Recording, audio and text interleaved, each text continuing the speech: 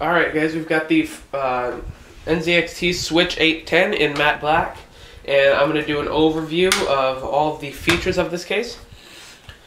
And most of this will go for all of the colors. Pretty much the only difference is the paint color, but all the inside features are all the same for all the different colors. I guess we'll just start off with the front and the face. And this is such a massive case, it's hard to get all in camera. So, alright, so up here, we've got a panel that you just push up here, and it flips open, and you've got the ports. You've got two USB 2.0 ports, two USB 3.0 ports, a card reader. I'm not sure if it supports NZXT or not. I've not been able to get a hold of anybody who can tell me that for certain, yes or no.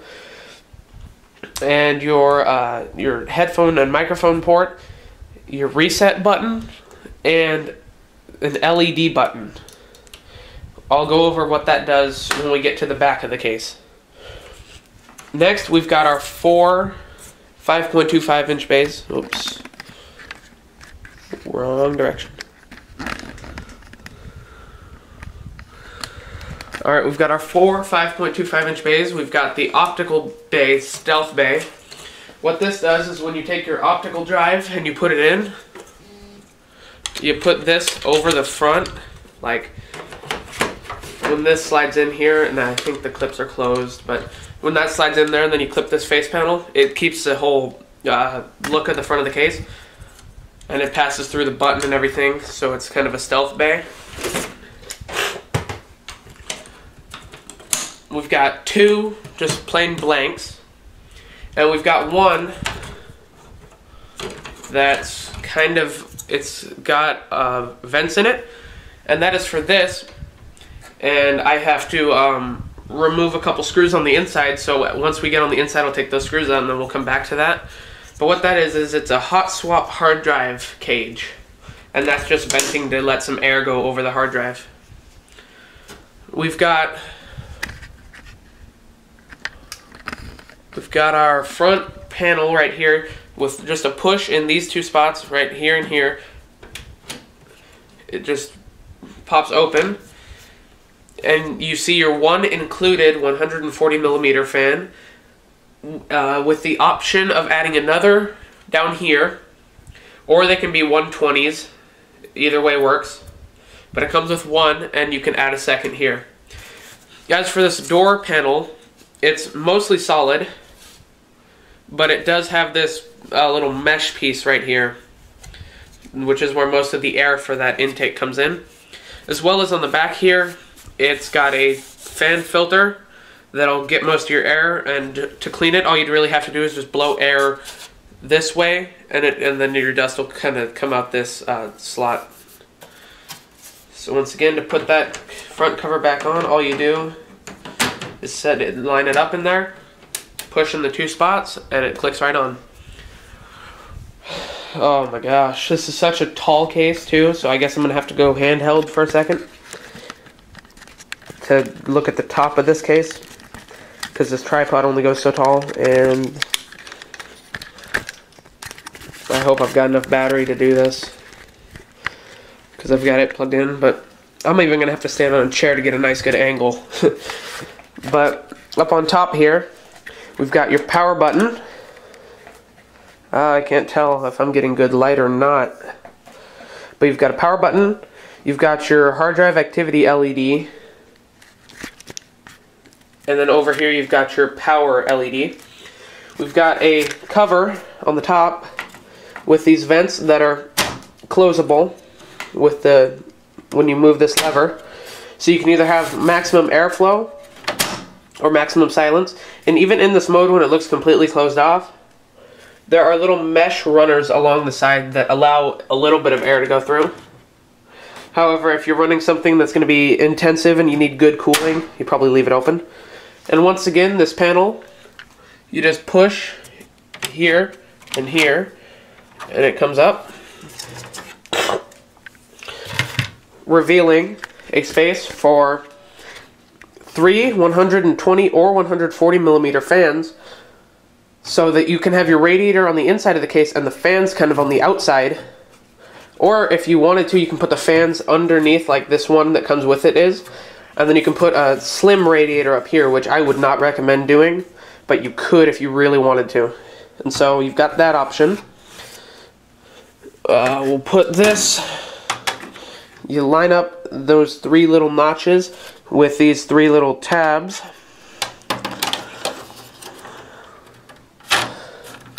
And give it a nice push on the 2 latches, and it's nice and secure. So I'm going to put you guys back on the tripod, and I'll turn this case over to the side.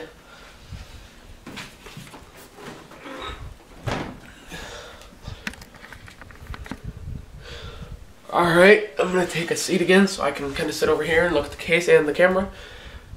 To get the side panel off, there's a screw up here, a screw down here that have to come completely out. And then this middle screw, you just loosen it up a little bit, pull it down.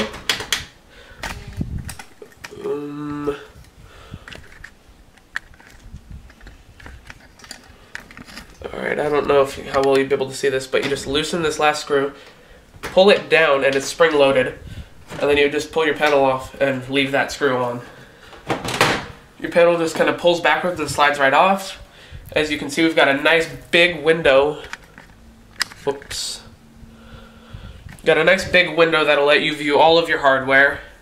It comes with a protector that I'm going to leave on until this system's completely done, because I don't want to get it all scratched up. So we'll move our panel, and I'll put that on my bed for now. And then we've got just a massive inside of this case. I think we'll start at kind of the front area.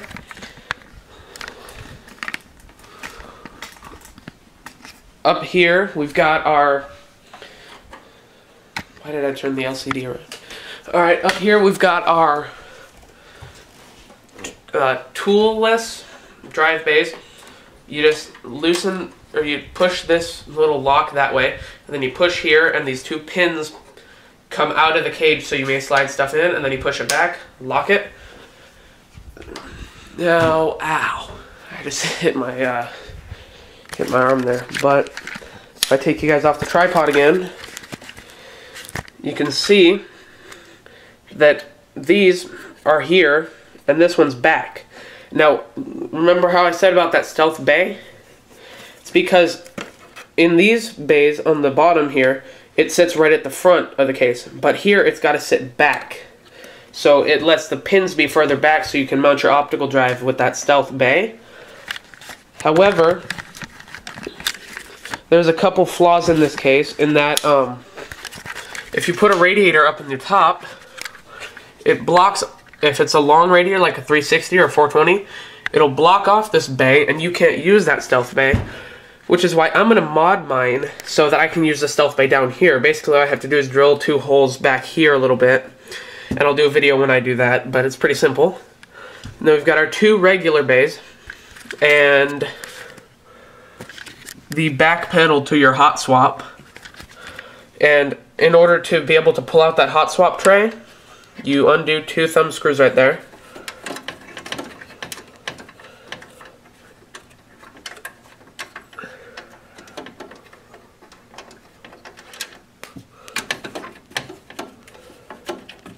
And then once those 2 screws are out, we can go back to the front here, remove our hot swap panel, and our drive bay slides right out, and you can mount your drive in there, slide it in, and it'll connect to the interface panel back here. And if you want to use this as a regular optical bay, you just take out those 2 screws, and there's 2 on the other side as well, and the interface panel will pop out, and you can use it as a regular optical drive. Moving downwards, we've got our 6 hard drive bays. These are removable. Here, I think I'll put this back on the tripod right now.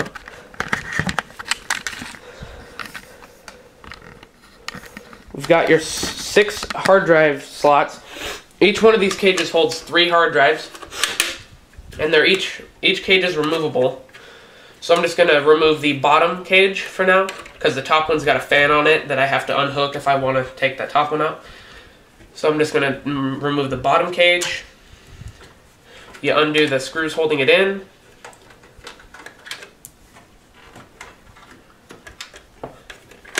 Grab on your little handles. Alright, yeah, it's in camera. Grab your handles and you just pull it out. And then you've got your empty space. Now, if you want to put a radiator on the bottom, you take out these 2 screws, and there's 2 on the other side, and this the rail system will come out, and you can easily mount your radiator. That's what I'll be doing. I'm going to do a video about my own system that I'm going to be building in this. I'll do a video about that probably like in a day or 2. But for now, this is strictly an overview, so I'll kind of keep that out of it. Alright, if we move over into the motherboard area, you see that you've got a massive motherboard spot. It supports pretty much every format of motherboard that's out there. It's got grommets everywhere for all different sizes of motherboards and power supplies and everything. And even if you're mounting like a 60 mil radiator in the top with push-pull fans, it'll fit, like it'll barely fit, but it'll fit with the motherboard in there still. So this is just quite an amazing case. It's got a lot of space for a lot of stuff. And as I showed earlier, there's this top fan, there's a 140 on the rear, and there was a 140 on this top hard drive cage. It comes with 4 fans stock. We'll go over the connectors on the case connectors. We've got our USB 3.0 motherboard header. We've got the USB 3.0 motherboard header for those 2 USB 3 ports. We've got our USB 2.0 header for our 2 USB 2.0 front ports. We've got another USB header, and that's for the card reader. We've got a SATA power connector, and that's for that LED button that I showed you. Once again, we'll get to that when we get to the back of the case. We've got our front panel audio connector, and we've got our front buttons and LEDs. On the bottom here, you've got room to, you got room to mount a huge power supply, and there's plenty of grommets to put your cables through, no matter how long the power supply is, and you can still fit a radiator in here. Now, some people say that if you put like a 240 radiator in the bottom, about the max power supply you should get is 180. The power supply I'm going to use is 200 millimeters, so we'll see how that fits. Personally, I measured it out, and it looks like it should fit fine, but we'll see when that happens. Alright, I think we're going to move to the other side, and then we'll go over the back at the end. So I'm going to back up the camera.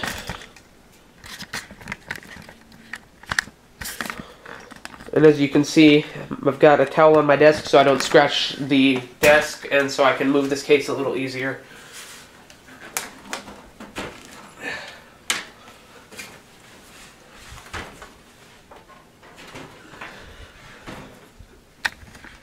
Now, this side panel is just blank because this is where you hide your cables. And once again on the back here, you take off your top thumb screw, take off the bottom thumb screw, and just loosen this one and push it down, and your side panel pops out. And we've got all of our cable management area. I haven't touched this back here. This is how you get it from the factory. We've got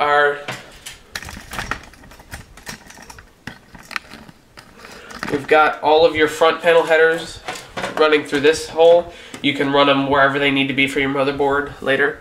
They use a cable tie, which I would prefer a twist tie, but you know, they're just trying to keep the cables kind of bunched up for now. So you can always cut that cable tie if you want to. You get a a fan power distributor, basically. I don't even want to call it a controller, because as you can see, it's just got a Molex in and 7 fan headers out. It does not support any sort of controlling. It's just always on. If your computer's on, your fans are on. But it is attached with a Velcro pad, which is how I took it off there. But it is attached with Velcro if you want to move it or take it off completely. I might have a use for that in my build, I'm not sure. But if we zoom out, man, I'm so bad at remembering which way is which for this, for the zoom. But down here we've got our 6 hard drive bays, and to remove your hard drive, all you would do is you press on the tabs a little bit, and you pull it out. And I conveniently have one of my hard drives from an old system over here. And to install a hard drive, all you gotta do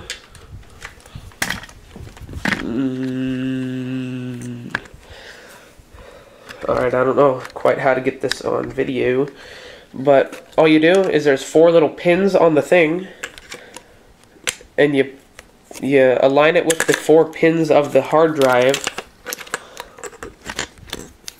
And this is probably something best not done on camera.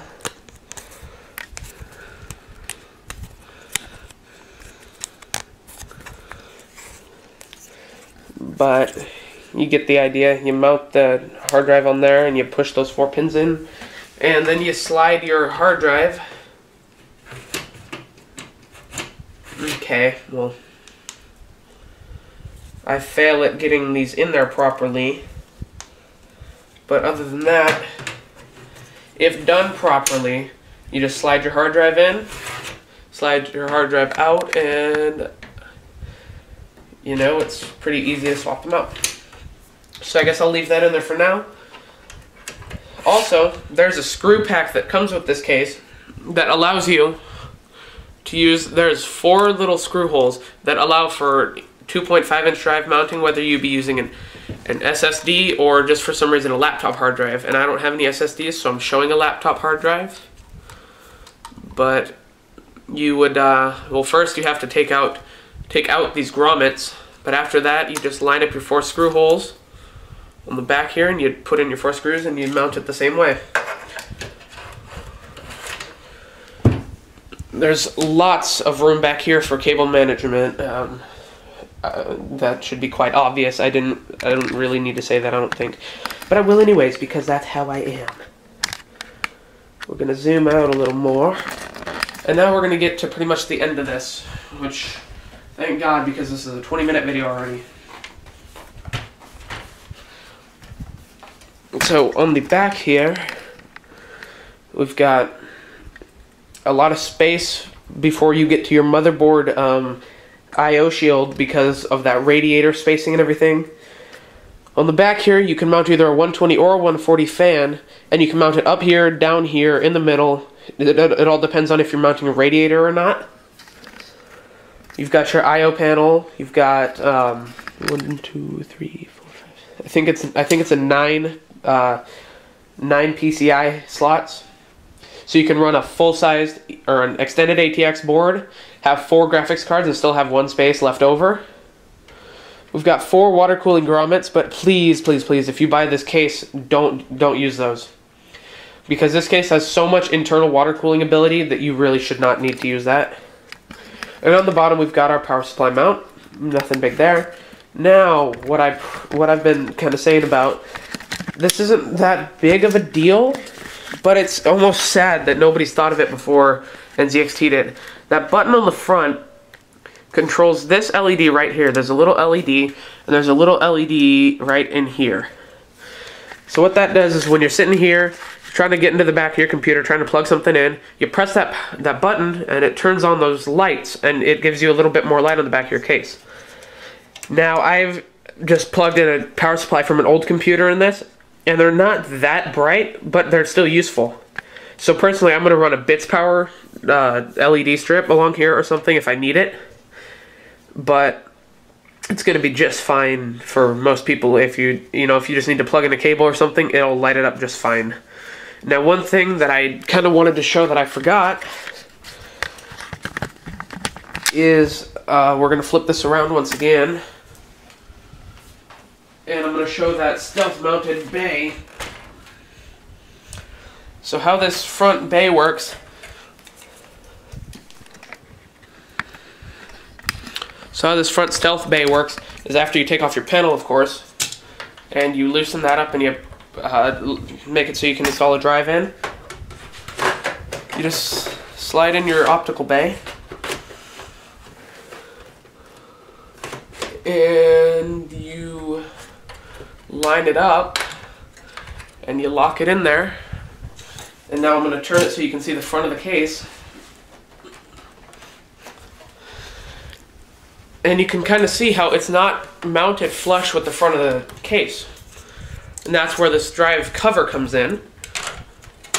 You put that on there, and it doesn't fit perfect for this drive, but that's okay because this isn't how I'm going to be setting it up anyways. But if it fit perfect, and it kind of does, like the button will still press, but you got to push it a little bit harder than I'd like. But you push that button, it transfers it onto the optical drive's thing, onto the optical drive button, and it will, well, since there's no power to it, I've got it simulated, and then that'll open the optical drive cover, which will just let this little spring operated cover will just pop open. And once it closes up, it'll just close right back up, and it's all stealth mounted again.